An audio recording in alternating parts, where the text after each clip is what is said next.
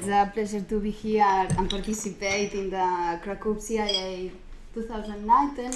First of all, we want to thank the organizers for allowing to share our project.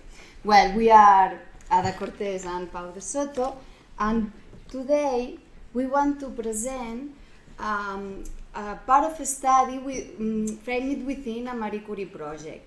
This project, which is financed by the European Commission, is called Tetrastylon, and the project wants to create the scientific basis for identification and definition of a specific and particular type of Roman house.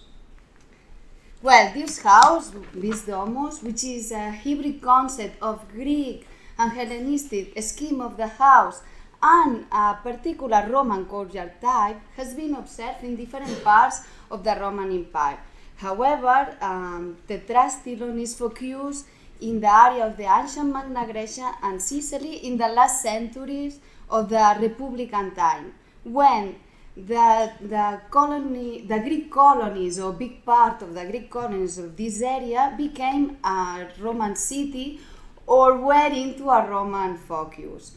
Tetrastylon chose this area because it's a good goal to analyze a big number, an important number of this type of house, and observe the results and consequence to changing the Greek peristyle for an atrium, a Roman atrium, but in the Greek concept of the house. It's important to say that in the last years, various studies have identified a type of Roman atrium house in these Roman cities with a Greek past that not is possible to recognize as the traditional or common Roman atrium house. In fact, part of these studies define this courtyard type, this atrium, as a reduced peristyle, because the household scheme of the house is a Greek concept. It's clear that this phenomenon is a little complex and requires a very deep analysis. It's a type of domus that have been detected in some archaeological sites, but it has not had a complete and systematic study of all of these examples. For this reason, in a sense of an integral compilation of this type of domus, the first step is create the basis for a correct definition, a description of this type of house. After that, we can better understand the historical context, its real influence, and the impact of this domestic structure on Roman society or a part of this Roman society.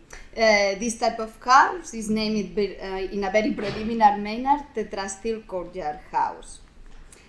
Okay, so as I have already pointed out, this structure scheme of this domus joins the concept of the development of the Greek habitat and the use of the Roman atrium space as the central distribution area of the house.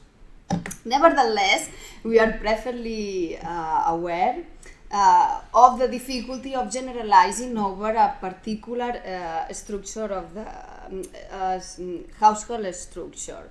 But after several studies in the wall of the domestic architecture, in the older parts of the Mediterranean, the historiography has been observed a possible trend of the Greek house structure in the Hellenistic era, and also a trend of the Roman atrium house since more or less 3rd century before Christ. So we could say that the peristyle house or courtyard house in the Hellenistic wall trends to a very centripetal plane or structure of the house. For example, as you can see in this first image, is the house of the colony in Delos. This house has a very centripetal distribution of the rooms around this peristyle. However, the most famous structure of the Roman atrium house is more axial and more symmetrical, as you can see in this example of the house of Chirurgo in Pompeii. Okay, the outcome is a very particular type of hybrid house, and the Tetrastylon courtyard house has a very centripetal distribution of the house, but with an atrium as a discovered place of the house. So, the deep knowledge of the different types of the ancient houses will allow to appreciate the cultural interchanges, in this case Greek and Roman, of this specific type of house. But first of all, this project is a Roman architectural project, and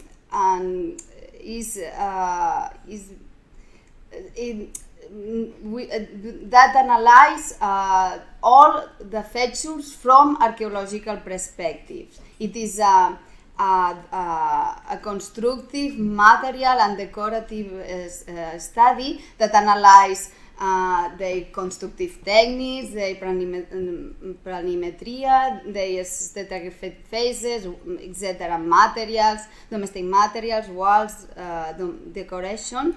But this project wants to have the most possible interdisciplinary approach. For the reason we were here today, and because after analyzing the walls of these houses, we want to analyze the space that these walls create. As a domestic architecture specialist, I want to use the space syntax as a complementary tool for better understanding of the indoors operation and the relationship with outside. It's true that with the traditional architecture tools, we can see a part of this circulation of the indoor. But with the space syntax, we can elaborate more information, create control values, create axial maps, etc., that help to ask more questions of the social necessity and social patterns, and see some difference between the Tetrastylon courtyard house and this more classical or traditional Roman atrium house. Well, okay. As I said, we are not talking about what is space syntax, but the idea it was to give more information to this study, as she said, to give a complementary view about the spaces of within these houses. The idea, I want to remark also that this is an interdisciplinary approach. We work a lot in all of these in the plans that you will see later. We don't just use published plans, but we also went to the field. We made a new planimetry. We work with photogrammetry. We analyze every single wall to analyze all of the entrances and all of the doors of all of these buildings. So the idea is to make something more complete that only work with the plans. Today we are going to explain only 4 different cases because we studied more houses, but the idea today was to show just a little bit, a little example about what we are doing. One house is from Paestum. This house is from the 2nd and 1st century before Christ. It has a Tetrastylon atrium. And as all of these Tetrastylon courtyard houses, it has is not an axial distribution, and it is not symmetry. We also analyzed some houses of Bellia, but in this case we are going to show you one particular house from the Republican era with a Tuscan atrium. We also analyzed for this presentation one interesting case, because this is from Heraclea de Lucania.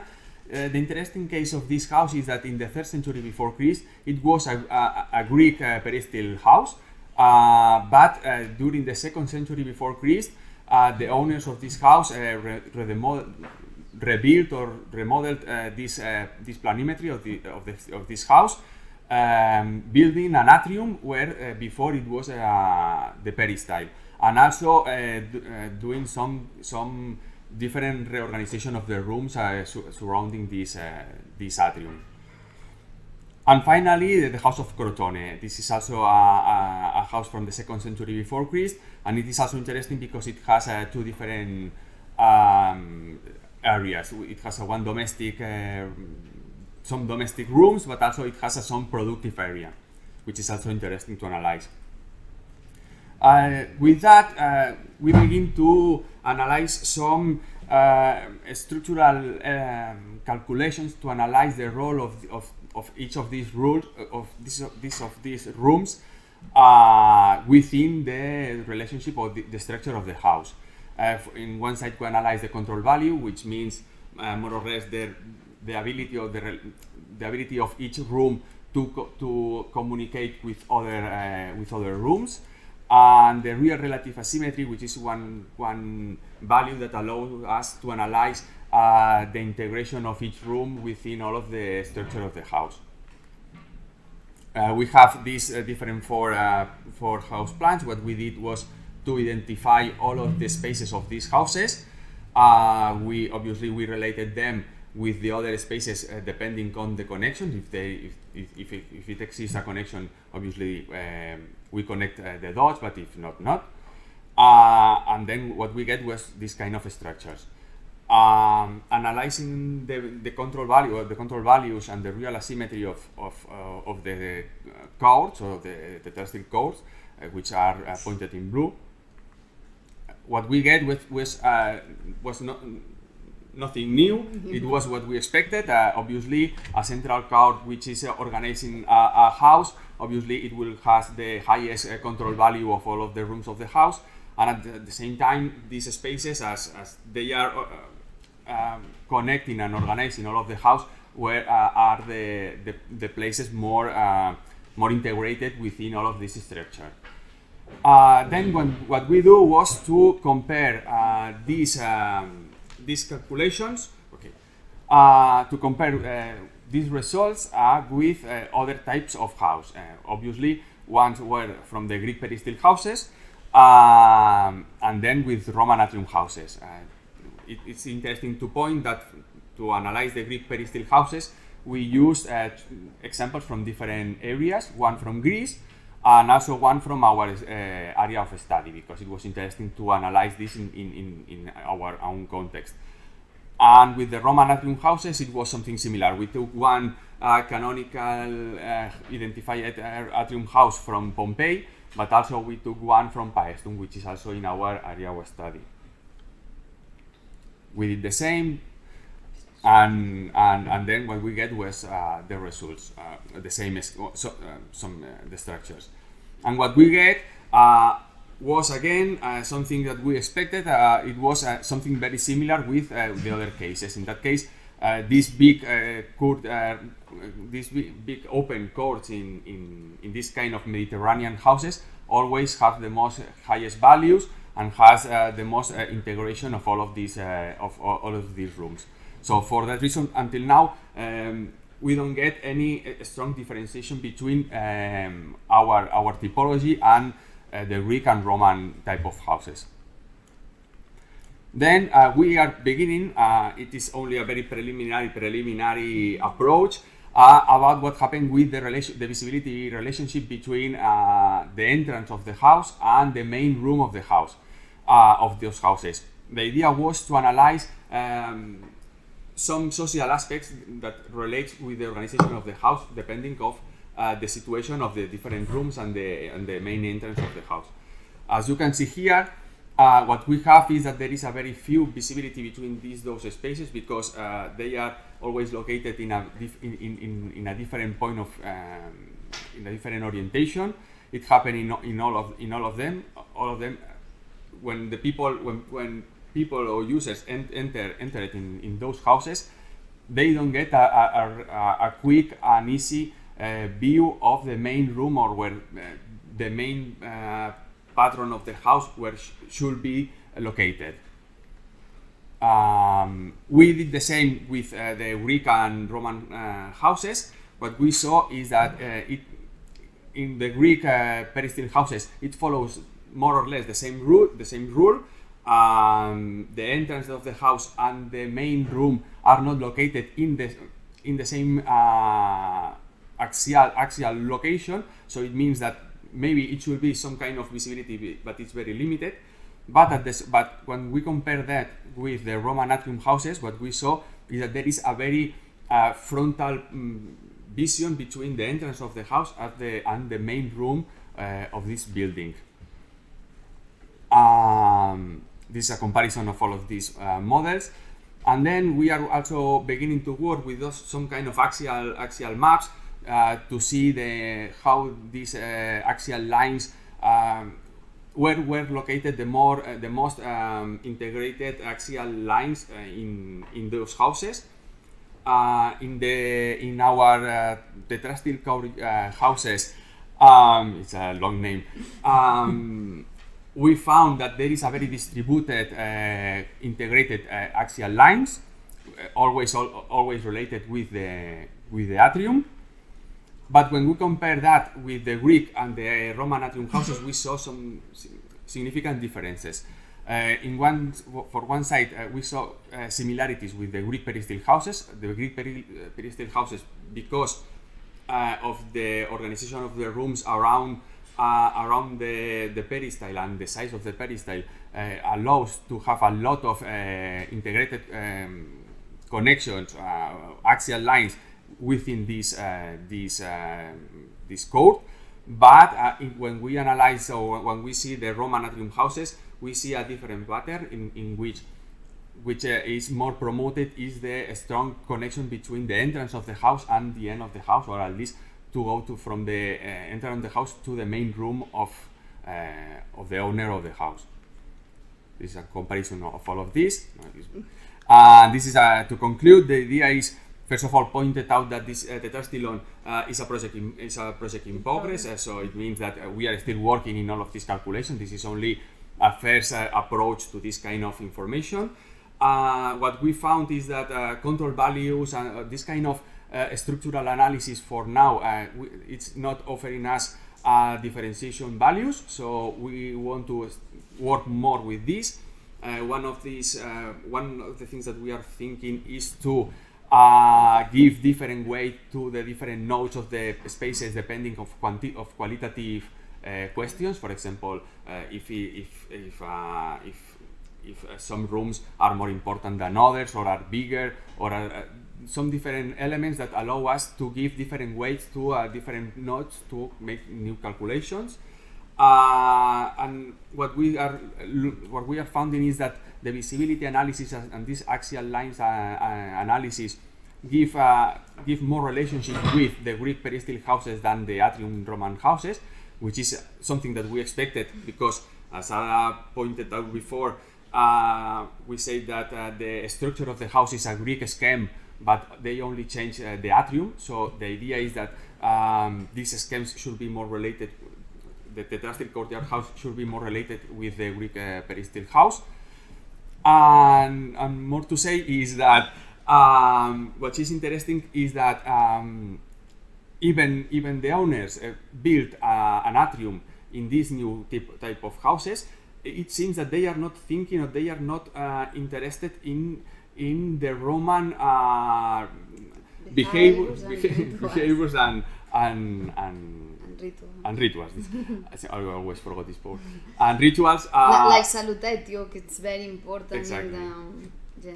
And then and this is also important because sometimes when the researchers found an atrium in a house, they tend to try to identify the typical or the canonical Roman rooms surrounding this atrium, but some cases they won't find this kind of rooms because they are found in an atrium, but not in a typical Roman atrium house, but they are found in a Greek scheme of house. So they are looking for a tablinum, which is a typical Roman house room. Need very visibility from the entry. Exactly.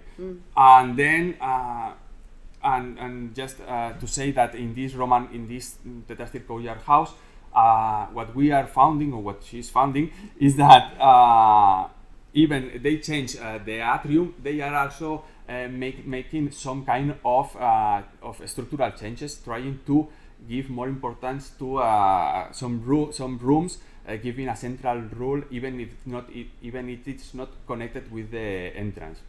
I think no. So it is. And thank you. Thank you.